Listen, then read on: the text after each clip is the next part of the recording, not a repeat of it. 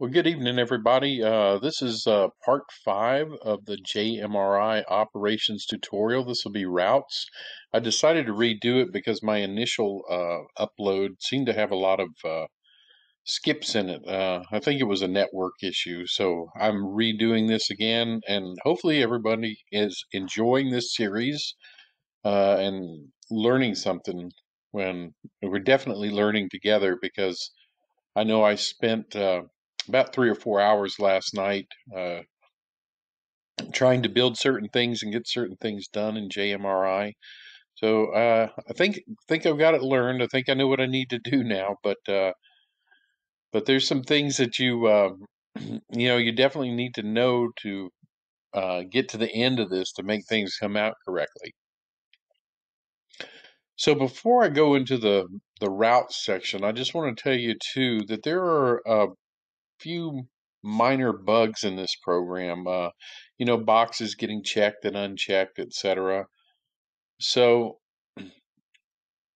those boxes, if it happened once or maybe even twice, I would say, okay, yeah, I did something wrong. But it's happening multiple times, and I've noticed too. I've actually had to go into the um, CSV files and edit things to get them to, like if I delete or add something to get them to stay, I actually had to go into the background of the program to get them to stay. So not sure what's causing some of the problems. I have to be more definitive on what I'm finding before I could report a bug. So just want to let you know that. Don't get frustrated if you see some odd things happening once in a while. So let's open our Panel Pro.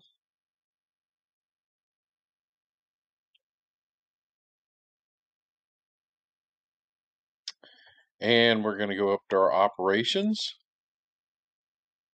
and to routes. Okay, so you can see that I already have 4 routes defined within my routes menu. So I'm just going to let's open the southbound one first.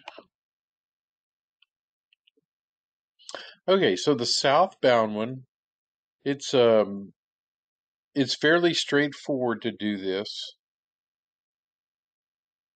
All you need to do when you add a new route, and let's just go back to the menu. You just do add, and then once you do add, the route menu will pop up so you can add locations. Okay, so I'm going to hit edit to look at the one I've already done. I named it southbound. I can put a comment if I want to, which you have the option of printing that out on your manifest later on, etc. So if you want to add a location to your route, you just come down to location, pick it, and then click add location.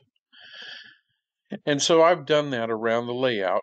Of course, you have to add the departure location and the termination location as well.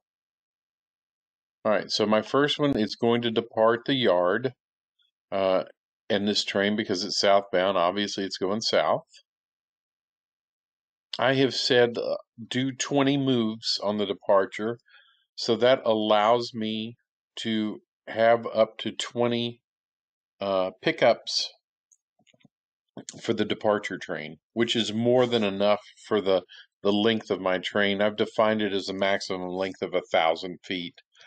So, if you take 50 cars, sorry, not 50. If you take 15 cars and multiply it by 20, you get a let's see, that's a 300-foot train.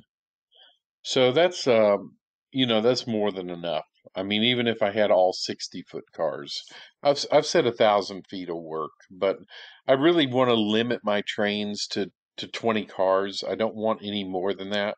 So when I depart, there's going to be a maximum of 20 moves uh, to to make up the train.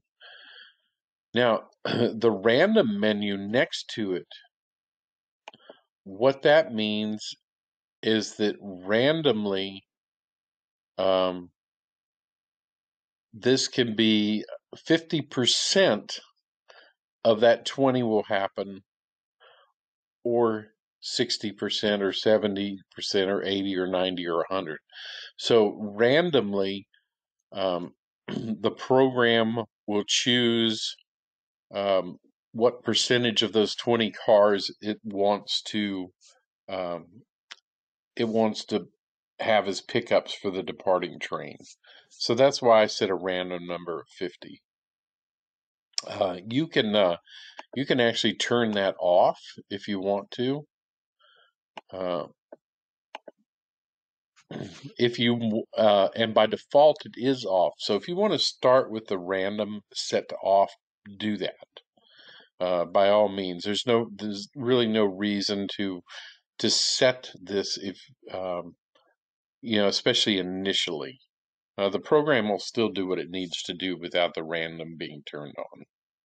So, and you can come back definitely and experiment with it, which is what I've done. I've gone back in here several times and changed the number of moves and the random percentage, um, just to see what happens when I later on when I build manifest for my train. All right. So the next column, pickups and setouts. So the pickups, obviously, since this is the beginning, it's only going to be pickups. There's going to be no setouts. So that's why I define that here. And I would imagine that the program would know that, but this forces it to know it. So, all right, I've said the maximum length for the train is 1,000 feet. There's no grade on my layout. Don't worry about the XY axis. That's for dispatcher's panel, so you don't have to do that. You can add a comment if you want. And all the up and down does is move the location up and down in the list. Okay? And then you could delete the location if you needed to. All right, departing my yard and going south, the first place I come to is the paper mill. So train still, the whole time the train's still traveling southbound. Okay. I've said, okay, I want to limit it to 10 moves inside of the paper mill. I might increase that because the paper mill is so large. I could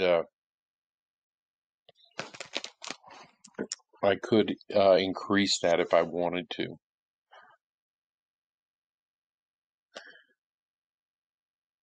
And once again, I've set the random to 60%. So of those 10 moves, it'll go up to 60% of it, or not below 60% of it will be accomplished. So, like I said, leaving this set at off is not going to hurt anything. In fact, I would start it in the off position and just let the program do what it wants, and then you can go back in and change things as necessary. Okay. And at the paper mill, I do want both pickups and setouts. Okay. I've put in a wait time, and all that wait time does is extends the times in the routing. It really means nothing else. I just don't want, the reason I put it in there is because I don't want uh, the train getting back to, the timing of it getting back to the yard before the other train, the northbound train, departs. Okay, so that's why I put 30 minutes and 20 and 20 and 30. Okay, because I said my departure times on my northbound and southbound are a little bit different. I think they're spaced an hour or something like that. So the wait time, you could leave it at 0 if you want. Max length, we went over that, and the rest of these are self-explanatory. So I just keep adding until I get back to my termination point, which is the yard. The random I've turned off here because I want all the moves to go back into the yard. When I want it to terminate, I want all the set outs to go back in the yard. I don't want there to be anything left on the train. And it probably, once again, knows that, but this forces it. So I'm just probably doing overkill. So there's going to be no pickups, obviously, on the termination, but set outs, yes. Okay, and you'll see that a little bit more once we build trains. All right, so when you're finished, always click the Save Route button, and then you can close it. Now I did a northbound route, which all it does is goes the other way. I've also done a refinery route, so I'm going to edit that and just show you that. So the refinery is just a local that runs to the refinery and does nothing else. So it begins in the yard, goes to the refinery, and you'll notice the train's traveling south, and then the train direction when it leaves the yard, it comes back north. So this is a turn. So I could name this refinery turn, something like that, because so what I want it to do is have, when it leaves, at least 14 cars, because that's the max number of cars in my refinery is 14. I want it to leave the yard, go to the refinery, and it can do up to 28 moves, which means it can drop off 14 cars and pick up 14 cars. And then turns and goes right back to the yard. And then, of course, when it leaves the yard, pickups yes, set outs no. At the refinery, it can do both. When it comes back, it can only do the set outs. So the max length is the max length of the train. And so what I did is I calculated 62-foot tank cars, which are the longest that I have. And those 62-foot tank cars, if there were 14 of them plus a locomotive and a caboose, so that's why I set 1050 is the max length for that train. And then, of course, adding the comments and moving destinations up and down in the list, or deleting a destination is all you need to do. Hey, one other thing is I wanted to show you, I have a local switcher, and this switcher is in the yard and works the spur on the other side of the yard, and then goes back to the yard, obviously. So the train direction, I just put north. I could have put all south. It doesn't matter because I'm going from the yard to the spur right across the main line back to the yard. So I could say north or south. It doesn't really matter for that one. All right. And then I've got 20 moves and the random off on that. So, and that's it. That's all there is to adding routes. And you have to add these routes before you can, before you build your trains, because you have to assign a train to a route. So just remember that. Let's make sure you go ahead and get your routes built. And in the next video, we will look at trains. All right. Well, I hope everybody has a good evening, and thanks again for watching and joining me on this journey together through JMRI operations. Have a good one.